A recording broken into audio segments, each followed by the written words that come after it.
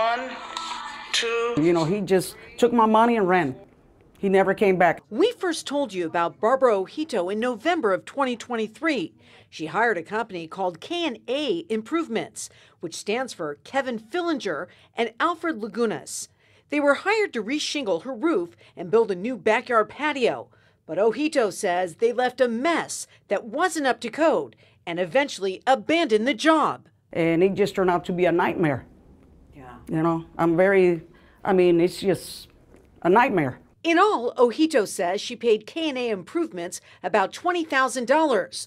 Looking for answers, Channel 13 turned to the Nevada State Contractors Board. We were able to determine they're an unlicensed contractor. Ojito filed an official complaint with the Contractors Board, which is now turning the case over to the Clark County District Attorney's Office. What is the Contractors Board telling you could possibly happen to the guys that worked on your home?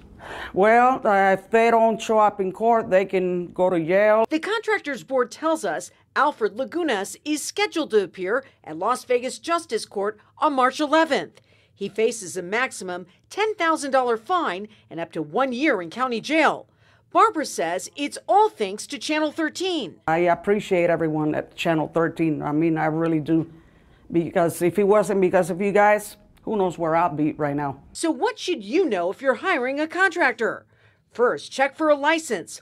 All license information is available for free on the Contractors Board website. Second, sign a contract. It's important to get every detail of your project in writing, including a payment plan. And third, never pay the full price up front.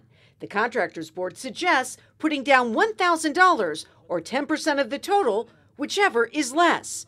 For Channel 13, I'm Trisha Keene.